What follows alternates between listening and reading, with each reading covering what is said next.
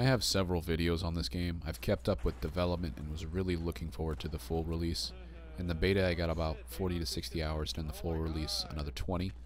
Everything I'm saying is going to be an opinion, and hopefully I'm wrong so I can learn from this and make my brain bigger. So let's start with the bad. The Finals is not the next big shooter. It won't compete with the big name FPSs, but I do see it having a niche audience. It's an okay game, but it's not really good or great. We're going to make this quick, and if you have any questions, please ask in the comments what I mean when I say these things, and I will discuss it with you. I want this to be more of an intelligent conversation, not an attack on me or y'all. The following are gripes I have with the game. Ladder magnetization, jump pads not working in some areas, fire killing me through walls, players being able to clip through objects they shouldn't. Those are the minor things. Let's move on to the big issues I have with this game. I'll be a bit more elaborate for this. The first one being not being able to leave a match early. Whenever I win or lose, I don't want to watch this screen. Why am I being forced to watch this? Look at this clip. This is a great example. Now I'm going to be unable to play for the next 20 seconds, and I can't leave the match because if I do, I don't get any of the rewards for it, even though the match is already set in stone. There is no overtime cash out capture right now in casual play. So not only do I have to wait out the respawn timer, I also have to watch this victory screen, which is just super annoying. I still can't leave during this screen. This is time I could be spending getting into another match and having fun. See what I mean? Let's move on. The game is overly catered to a competitive audience, and I have never thought that for any game I have ever played. Apex Legends, Call of Duty, Overwatch, Fortnite, PlayerUnknown's Battlegrounds, Counter-Strike Go, and I've got over 100 hours in all of these games, and even 1,003 of them. So when I tell you the game is overly catered to a competitive audience, you have to know something is wrong here.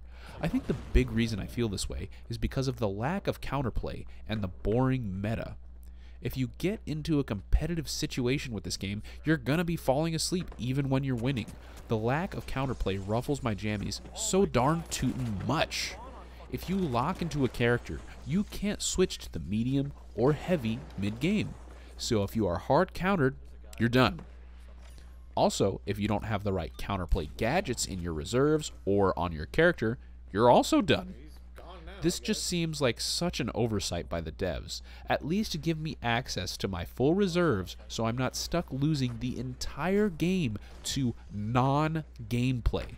Mines, turrets, shields, anti-throwables. All of these things represent non-gameplay, and I despise winning or losing with it. And when you have such a heavy reliance on RNG between teams being able to counter or not counter each other, you get stale gameplay. In order to have a competitive audience, you need to cater to your casual ones first, which is where all of these other games succeed. This is by far my biggest issue with the game. Last, but probably most detrimental, we have a severe lack of game modes. This game somehow launched with only 2 game modes, these two. Both of them are objective-based game modes. Collect the thing, bring it to the thing, then interact with the thing. You can't expect to hold the attention of players for 3 months with only 1 game mode, much less a person like me for more than a couple weeks. And that pretty much sums up the bad. Let's move on to the good stuff. I will say that this game does make an excellent distraction. Man, you can have some fun in this game. Whenever you do have a good time in the finals, it is up there with the big dogs. Running around with the sniper as the light and dominating the enemy team trying to secure the point, carrying your team as the medium holding them all together, and playing this weird pseudo build as the heavy that protects but also has the capacity to one-shot lights with the RPG. Ooh! Most of my time was spent on the light because it's the most fun though.